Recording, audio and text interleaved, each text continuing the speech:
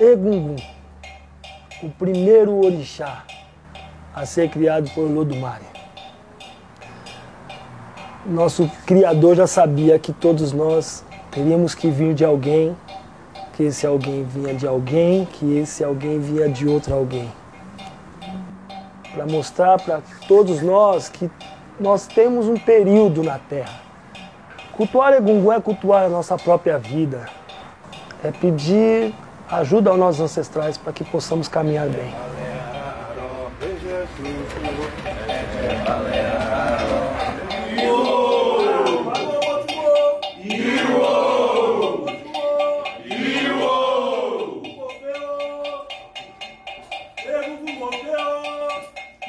Egungun é a força, né? É a força da terra, é a força do céu. É lembrar do nosso povo que já não está mais aqui. Egungun é vida, Egungun é alegria. Egungun é sorte, Egungun é paz, Egungun é longevidade. Egungun é imortalidade.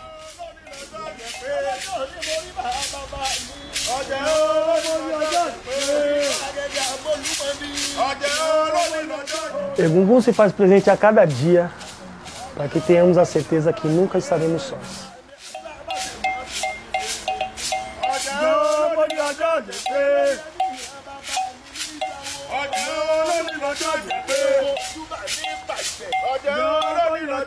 Que Egungun nos traga paz, sucesso, felicidade, caminhos abertos, felicidade mesmo, de todos os sentidos. E que nossos antepassados nunca sejam esquecidos.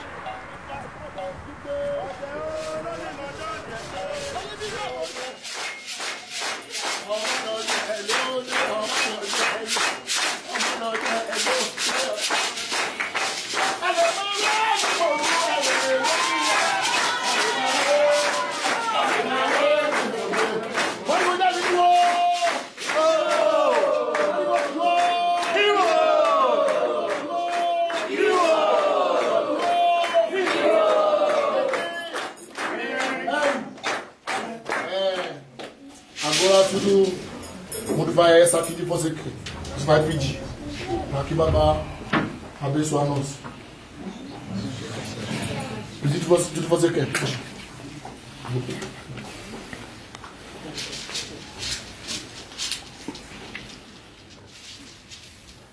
Axé. Axé. Axé.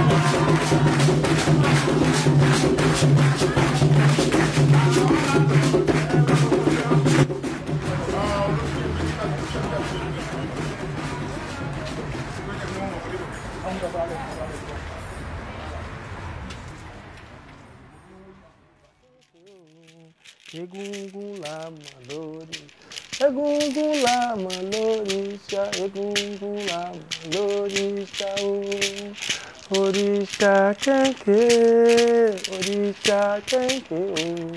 Egungun la mọ̀ lórí. Egungun la mọ̀ lóríṣà. Egungun la mọ̀ òrìṣà o.